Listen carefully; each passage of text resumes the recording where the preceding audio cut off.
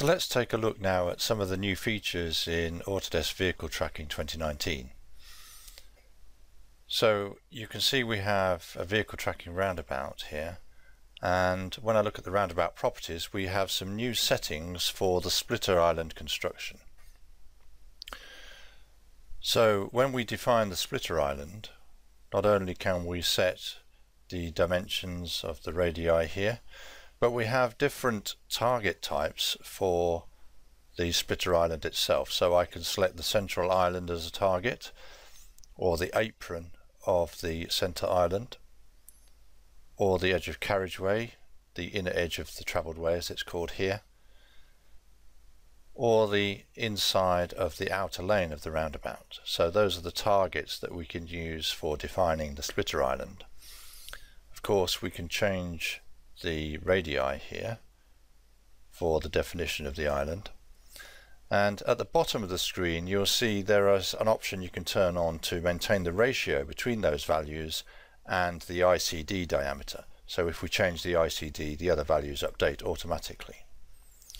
We also have settings for the outer edge of the road lanes where the splitter island are, so we can select arcs or tangents or single lines, etc. And again, we can type in the various dimensions that we need to define those. Also, again at the bottom, we have ratios that we can maintain between those values and the ICD diameter. We now have some new settings for splitter island crossings. So we can define a crossing on the splitter island without having to put a pedestrian crossing on the roundabout. So we could create, for example, a bridged crossing and enter the dimensions required for that. Or we could use a projected crossing.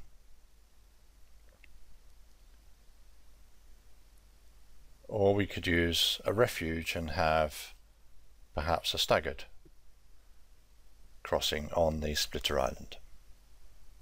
So if I apply my chosen values, the roundabout itself will update.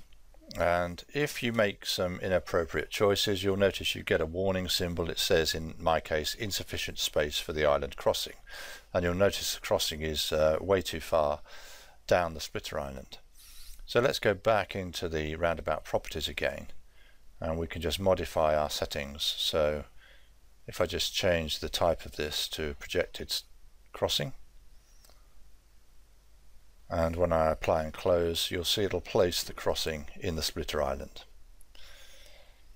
We also have some settings that control the transition positions of the gradients on the entry and exit lanes.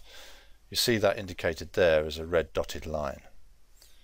So we have the other side here as well, and notice they're not opposite each other. And if I go back into the roundabout properties, we now have some controls over where those are placed. So on the levels and gradients options here, we can change where the crown lines transitions take place. So I can place those, for example, at the blend point, or I could place them at the deviation point, or at the splitter deviation point. And you have independent settings for the entry and also for the exit lanes. I'm going to set them both to the blend point.